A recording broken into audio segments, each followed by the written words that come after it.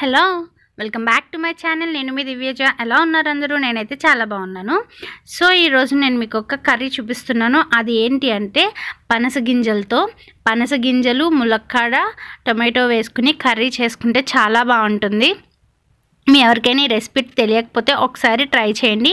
ఈ సీజన్లో మోస్ట్లీ పనసకాయ అవైలబుల్గా ఉంటుంది కాబట్టి మోస్ట్లీ ట్రై చేయడానికి కూడా బాగుంటుందని చెప్పి షేర్ చేశాను. చాలా బాగుంటుంది. సో ఫస్ట్ అయితే పనస తొనలు తినేసిన తర్వాత లోపల గింజలు ఉంటాయి కదా, ఆ గింజలకి పైన ఇట్లా వైట్ కలర్లో లేయర్ ఫామ్ అవుతుంది. 1 day తర్వాత ఆ వైట్ లేయర్ తీసేస్తే ఇట్లా బ్రౌన్ కలర్లో ఉంటుంది. ఆ వైట్ లేయర్ తీసేసి మనం కర్రీ చేసుకోవాలన్నమాట. అలా ప్రతి దానికి వైట్ లేయర్ అనేది తీసేసి తర్వాత ఆ గింజల్ని సపరేట్ చేసుకోవాలి.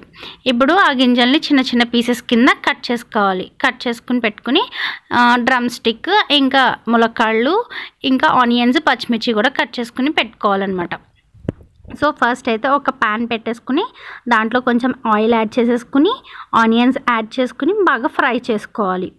కర్రీ అయితే చాలా సింపుల్ అండి, చాలా ఈజీ ప్రాసెస్. ప్రెషర్ కుక్కర్లో చేసుకుంటేనే త్వరగా కుక్ అవుతుంది అనమాట. ఎందుకంటే పనసగింజ అనేది హార్డ్గా ఉంటుంది, కుక్ అవ్వడానికి టైం పడుతుంది. సో కుక్కర్లో చేసుకుంటే అది చాలా త్వరగా కుక్ అయిపోతుంది.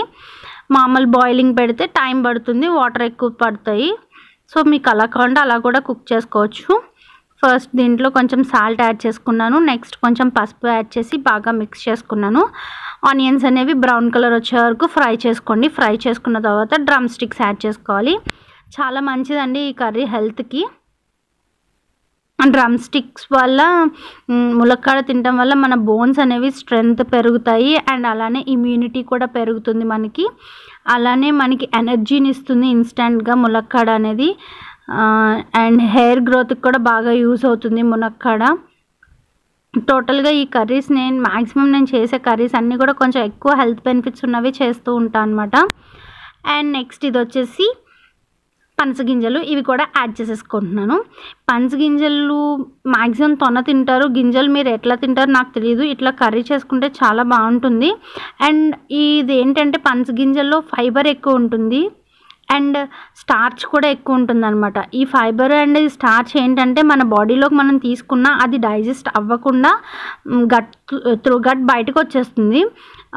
అట్ ద సేమ్ టైం ఏంటంటే ఆ గట్లో బ్యాక్టీరియా అనేది ఏమైనా ఉంటే దాన్ని చంపేయడానికి యూజ్ అవుతుంది అనమాట, కిల్ చేసేస్తుంది అనమాట. గట్స్లో ఏమైనా బ్యాక్టీరియా అట్లా ఫామ్ అవుతే, మన ఎక్స్క్రీటరీ సిస్టంలో ఏమైనా బ్యాక్టీరియా ఫామ్ అవుతే ఈ స్టార్చ్ వల్ల ఆ బ్యాక్టీరియా అనేది చనిపోతుంది అనమాట. సో గట్ ఇన్ఫెక్షన్స్ ఏమైనా ఉంటే క్యూర్ అవుతాయి.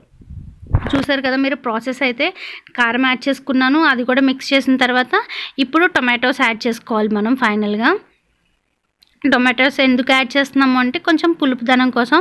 ఇదే టైంలో మీరు ఇక్కడ మామిడికాయ యాడ్ చేసుకోవచ్చు. అట్ ద సేమ్ టైం చింతపండు గుజ్జు కానీ చింతపండు పులుసు కూడా పోసుకోవచ్చు, అలా కూడా బాగుంటుంది. మేము ఈరోజు అయితే టొమాటో వేసి చేస్తున్నాను. సో చాలా హెల్త్ బెనిఫిట్స్ ఉంటాయండి మునక్కాడ కానీ అండ్ ఈ పనస గింజ కూడా.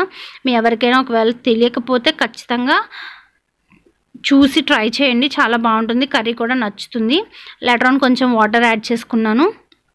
వాటర్ యాడ్ చేసుకుని బాగా ఒకసారి మిక్స్ చేసేసుకుని సాల్ట్ అది చెక్ చేసుకోండి. సాల్ట్ సరిపోతే ఇప్పుడే యాడ్ చేసుకోండి, ఎందుకంటే ఇప్పుడే వేసుకుంటేనే అది మునక్కాడకు కానీ ఆ పనస గింజలకు కానీ పడుతుంది. తర్వాత యాడ్ చేస్తే అంతగా కర్రీకి పట్టదనమాట. సో కొంచెం సాల్ట్ తక్కువైతే ఇక్కడ సాల్ట్ యాడ్ చేసుకున్నాను. సాల్ట్ యాడ్ చేసుకుని నెక్స్ట్ విజిల్ పెట్టేసి ఒక 4 విజిల్స్ అన్న వేయించండి. 4 విజిల్స్ ఎందుకు అంటే అది గట్టిగా ఉంటుందని చెప్పాను కదా, అది బాయిల్ అవ్వడానికి టైం పడుతుంది. అందుకని చెప్పి 4 విజిల్స్ వేయించాలి ఖచ్చితంగా. 4 విజిల్స్ తర్వాత ప్రెషర్ మొత్తం కంప్లీట్గా ఆగిపోయిన తర్వాత అప్పుడు లిడ్ ఓపెన్ చేయండి. చూసారా నేను పోసిన వాటర్ కరెక్ట్గా సరిపోయినాయి. ఒకసారి మిక్స్ చేసుకున్నాను. మిక్స్ చేసుకుని గ్యాస్ మళ్ళీ ఒకసారి ఆన్ చేసుకోండి. ఆన్ చేసుకుని మీకు ఇష్టమైతే ఇట్లా తినేయండి, లేదు కొంచెం మసాలా వేసుకోవాలి అనుకుంటే ఇప్పుడు కొంచెం అల్లం వెల్లుల్లి పేస్ట్, కొంచెం గరం మసాలా అండ్ కొంచెం వాటర్ యాడ్ చేసి ఒక బాయిలింగ్ ఇవ్వండి. వాటర్ ఎక్కువ ఉంటే యాడ్ చేయొద్దు, నాకు ఇక్కడ వాటర్ ఏం లేవు కాబట్టి కొంచెం వాటర్ యాడ్ చేసి మళ్ళీ బాయిలింగ్ ఇచ్చాను అనమాట. అలా బాయిలింగ్ ఇచ్చి కొంచెం దగ్గరకు వచ్చిన తర్వాత ఆఫ్ చేసేసుకోవడమే. సో కర్రీ అనేది రెడీ అయిపోతుంది. సో చాలా హెల్త్ బెనిఫిట్స్ ఉంటాయి. ఖచ్చితంగా మీ ఎవరికైనా ఈ రెసిపీ తెలియకపోతే ఒకసారి ట్రై చేయండి. కొంచెం ఈ పనసగింజల్లో ఫైబర్ ఎక్కువ ఉంటుంది అండ్ ములక్కాడలో కూడా డైటరీ ఫైబర్ చాలా ఎక్కువ. మన ఇండైజెషన్ ప్రాబ్లమ్స్ అన్నిటిని క్లియర్ చేస్తుంది. అట్ ద సేమ్ టైం మన ఐసైట్కి చాలా మంచిది, ప్రెగ్నెన్సీ ఉమెన్స్కి చాలా మంచిది. అండ్ పనసగింజలు ఏంటంటే మనకి ఆకలి వేయకుండా చేస్తుంది అనమాట. సో ఆకలి వేయదు అంటే మనం ఎక్కువ కొంచెం క్వాంటిటీ తిన్నా మనకు స్టమక్ ఫుల్లింగ్గా అనిపిస్తే డైటింగ్ చేసే వాళ్ళకి కానీ వాళ్ళకి కూడా బాగా యూజ్ అవుతుంది కదా, ఎక్కువ ఫుడ్ తినకుండా ఉంటారు కదా. సో చాలా యూజెస్ ఉన్నాయండి ఈ కర్రీ వల్ల. మీరు కూడా ఒకసారి ట్రై చేయండి. అలానే నా ఛానల్కి కనుక ఫస్ట్ టైం వస్తే ప్లీజ్ నా ఛానల్ని సబ్స్క్రైబ్ చేసుకోండి. అలానే నా వీడియోస్ కనుక నచ్చితే మీ ఫ్రెండ్స్ అండ్ ఫ్యామిలీకి షేర్ చేయండి. Thank you for watching. Have a nice day. Bye.